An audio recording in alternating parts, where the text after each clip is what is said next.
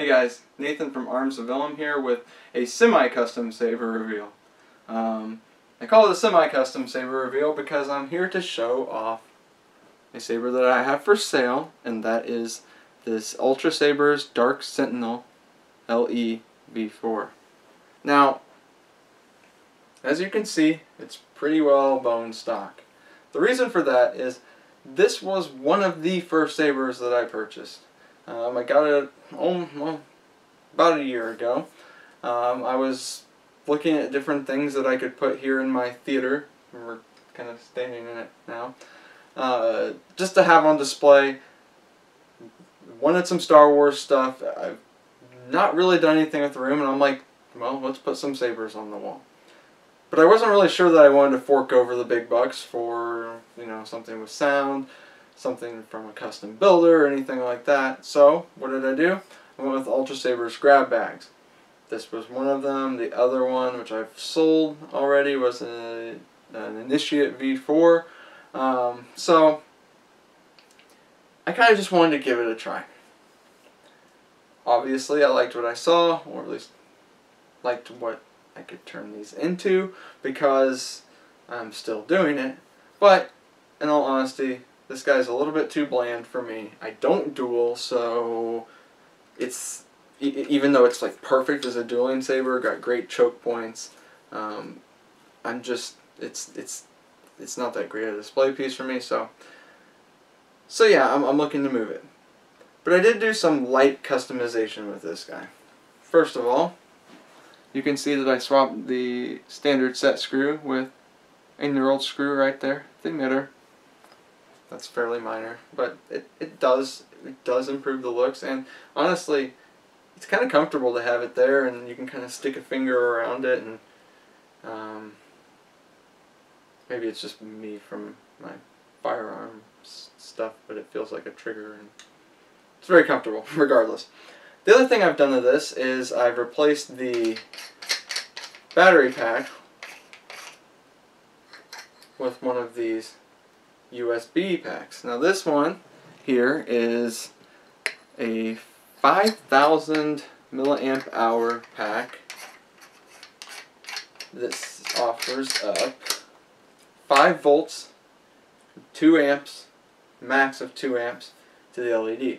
Now this guy's got a single LED engine 5 watt LED in it. And I'm assuming, based on what I know, that it's probably running at 1 amp, although there's some room there for some estimation, because this saber was originally set up for 6 alkaline batteries, which gets me to one of the reasons that I did this conversion. 6 non-rechargeable, well, that kind of comes with the territory, but 6 alkaline batteries offer up usually, well, a listed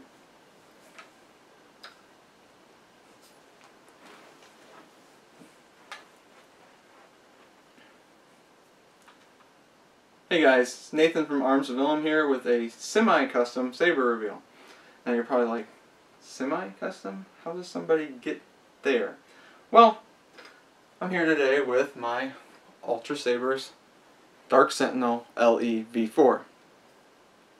As you can see, it's pretty basic. Now there's a reason for that.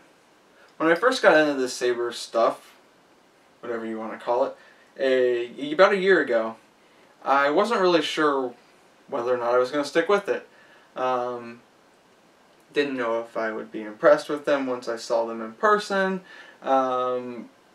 Just wasn't really sure what to buy, and I certainly didn't want to fork over the big bucks for a custom build, something with sound, and then not like it. So, what did I do? Hit up Ultrasabers, and I went for a couple grab bags. Got this guy, and the other one I got was an Initiate V4, but it's long gone. I customized it, sold it. It's no longer here. Obviously, I liked what I saw because I've continued to do this here almost a year later, but I've got to make some room, and I don't duel, and this saber is great for dueling because it's got dual choke points, great one-handed, two-handed, whatever you have it, but I don't do that, and therefore it's doesn't really have any place in my collection, so I'm looking to move it. We're going to give a little bit of a rundown here because it does have a few custom features that make it a little bit more appealing over your standard grab bag. First of all, I've swapped out the set screw for a knurled screw for blade retention.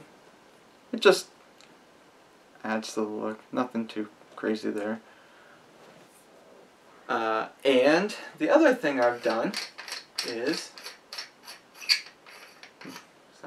sounds nasty, I've replaced the alkaline or the 4 AAA battery holder with this USB battery bank. Now, why did I do that? First and foremost, the battery bank offers way more capacity than the AAA batteries do. It's rated at 5,000 milliamp hours. Now, I'm going to be honest with you, battery manufacturers fudge the numbers a lot. They also often lie. So, especially some of the lesser known shops.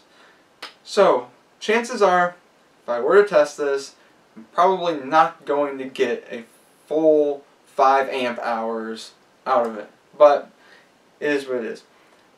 The LED in this guy is what Ultrasabers calls their consular green. It's a 1-up LED engine 5-watt unit from what I can tell. Not the brightest thing out there, but honestly, unless you've got it right next to something like a Cree XPE2, you're probably not going to know.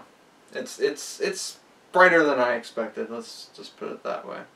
The other reason I switched out the battery though, and this relates to the LED is probably pulling, and I haven't checked the resistor in here, so this is all kind of nebulous, but the LED is probably pulling around 1 amp. That's what most green LEDs tend to expect, or have a forward voltage of around 3.7 volts to get that 1 amp of current. So I'm guessing that that's where we are here. Now the other reason beyond capacity that I ripped out the original battery holder, the alkaline holder, and went with this guy has to do with the voltage. A pack of 4 alkaline cells wired in series, as those were, provides the LED with 6 volts of energy. Now, here's the thing. LEDs have a pretty sharp voltage curve. And by that I mean, when you start to use them and the capacity starts to drain out, you're looking at increasingly or decreasing voltage down to around 1 volt per cell. What that means for a saber like this is that when you put fresh batteries in, you're going to be getting around 6 volts. But by the time those things are ready to croak, they're maybe only pushing 4 volts. That is going to result in a drastic and a noticeable difference in the brightness of the blade over that time. And that was one of the things actually when I first got this that I was kind of disappointed about. I was like, well, this thing's kind of dim after I've used it for a while. The alternative, if you don't want to do any wiring, is to use rechargeables. Nickel metal hydride rechargeables run at a much more consistent voltage, but they are 1.2 volts each rather than 1.5. So for the life of those batteries, you're probably looking at around 4.8 volts when they're all 4 wired in series. Now, the other thing you run into with that situation is that because all 4 are wired in series, you don't really gain anything in terms of capacity. And AAA batteries aren't exactly known for being high capacity cells.